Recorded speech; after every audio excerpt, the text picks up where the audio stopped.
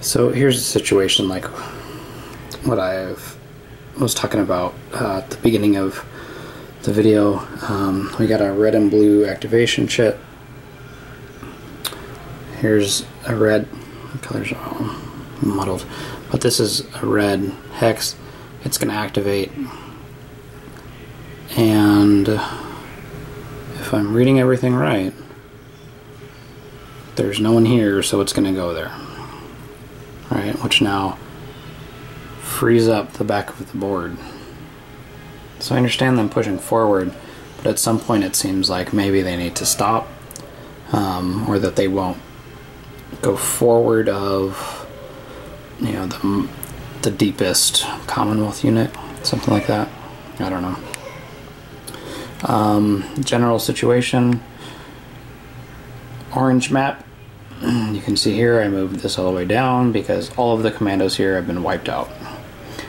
They got in here and just the fire between this green and blue unit just wore them down. They kept getting suppressed, and then finally, I think just this turn, one unit was eliminated from the green, and then just now one was eliminated from the blue. Same thing over here. All of the commando units are gone. They got stuck right in here, and between this orange and blue, they're pinned down. Actually, I think they did get here. There's nowhere else for them to go. Well, I didn't see that. They probably could have gone that way. They still would have been pinned down here for a little bit. But so the way it works is even if this hex fires and it's not the same symbol, they're going to get suppressed. So they're suppressed until they're wiped out. So those guys are... The commandos fought valiantly but couldn't quite get to their objectives. On the main map here, we have 2, 4, 6, 8, and then this turn they're going to get this 10. Not looking great. Evacuation starts in 4 turns, and I am in a play where no more victory points can be accumulated after that. This artillery right here somehow got missed. So I think these guys are going to come down and try to wipe this guy out. This guy did have double strength.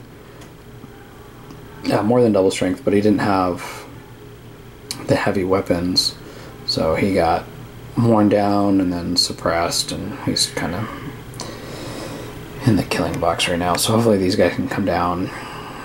Well, all they can do is suppress them. No one has heavy weapons, but maybe if one guy, 2 guys can stay in there and just keep suppressing that guy every time, that might be a good plan of attack.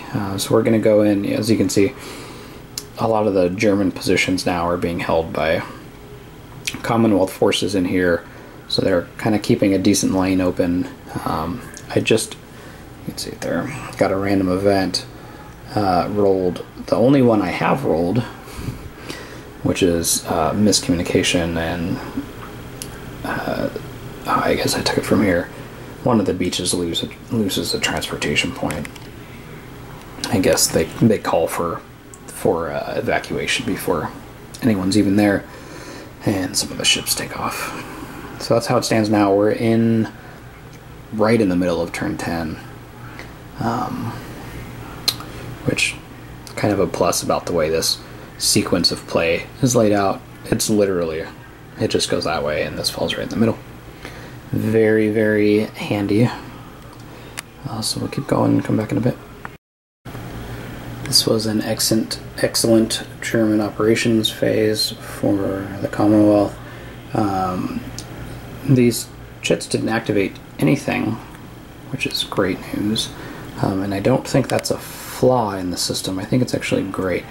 As the game goes along and as German units are eliminated, the game really speeds up.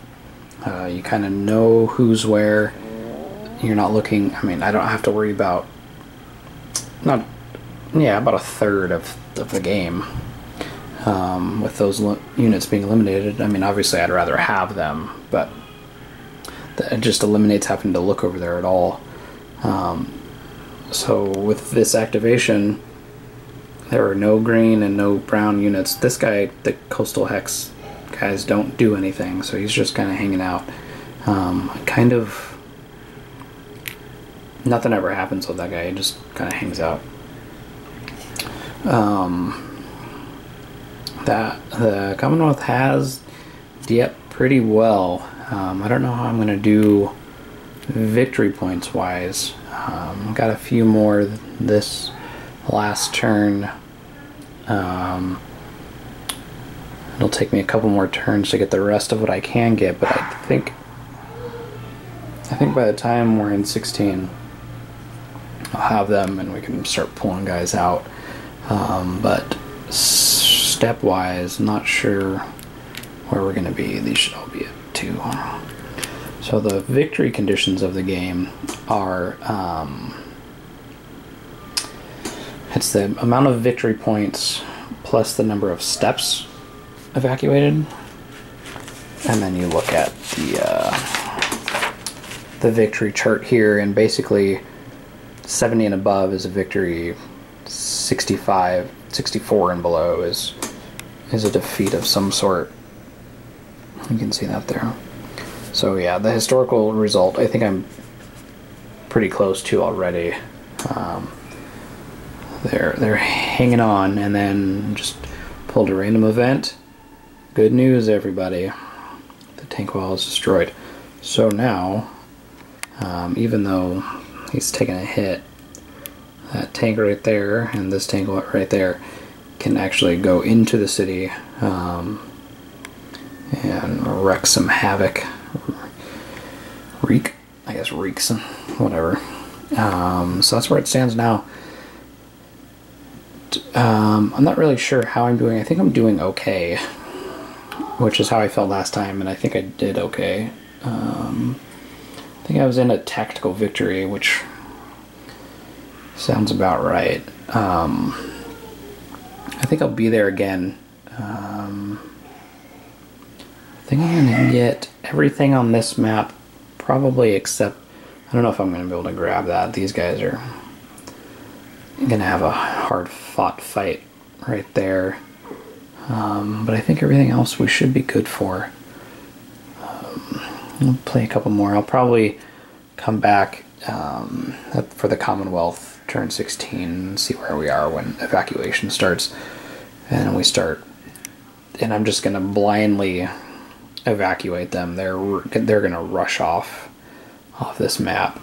Looks like most people are going to be right here, but it's going to be slow going. Only 3 steps can come off, and the tanks are 2 per step, 2 transport points per step. So that's going to be rough for the Allies. It is turn 16, and we are in general evacuation, so I guess I have to turn that over. Captured everything I wanted to except this guy. He was up here. This guy, and it would have taken him a turn to get in here, and then something's not right. I think he should actually be there. Oh, yeah, it's this guy. He was up here. I would have taken him last turn to do it, and since we're in evacuation, he wouldn't have been able to get it. But other than that, this guy ended up disrupted here for a couple turns. So I don't think there's any reason I can't get that if he's disrupted. Spent a couple turns in there with some undisrupted guys. So I think that's fine. Got everything else on the big map. My one probably component complaint, I don't really mind the errata on the counters and that kind of thing. It's going to happen. It's a magazine game, and it's a great magazine game. I just need more of these.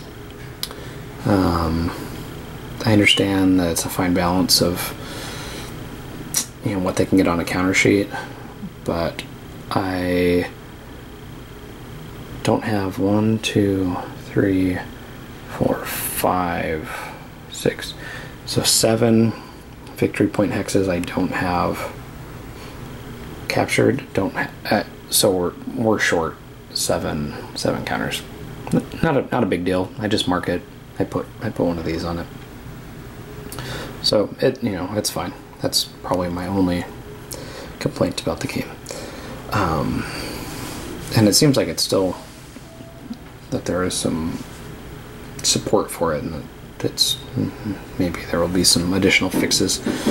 But so we're in general evacuation. We're gonna get these guys moving. This commando just came on. He came on suppressed in turn 14. I guess he would have moved. I think he did get up here and then was pulling back out. So we'll continue from there, but 2, 4, 6, 8,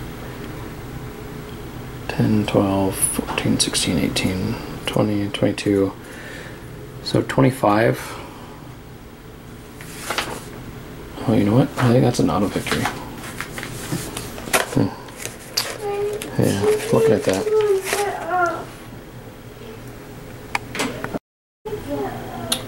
Yeah, it looks like I just won an operational victory.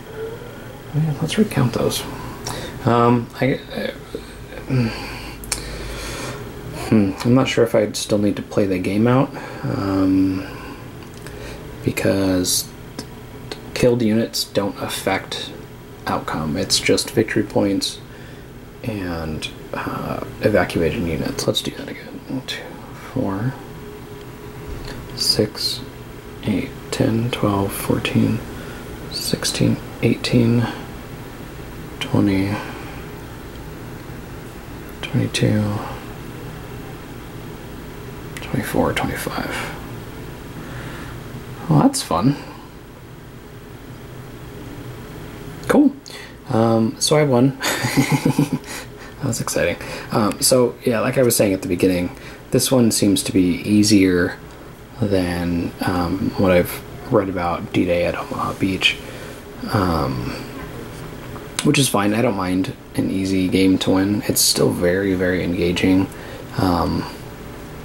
Played out pretty differently. I guess to a point. I had I failed brutally there last time. Had some success up there, none this time whatsoever. Crushed across the board. Here, this did end up playing out a little differently. I seemed to last time, I think I had a bunch of my guys land over here, and these hexes here got clogged up really early, so they had to make this long trek around, which was kind of brutal. So this one didn't really have that. This guy would spend some time getting off. These guys would have a fairly easy time getting off the board here. There's 4 guys over here that would be able to do anything about it, and they could. These guys would have a tough time getting off. But again, one of the brutal things about the game is you could potentially leave guys behind, and they don't count against you. They just don't count as positive points for you, which is, I guess it says something about the time and the import of the mission.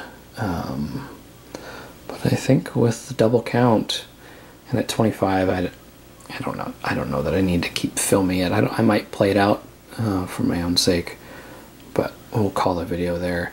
Like I said, it's a game I really, really enjoy. A system that, it's been said over and over again. It's just phenomenal. I'll be getting D-Day at Omaha Beach when it reprints sometime this month, and then probably getting the Japanese games or Pacific Theater games that are coming out for it. And I'm sure I'll be doing videos of them at some point too. Thanks.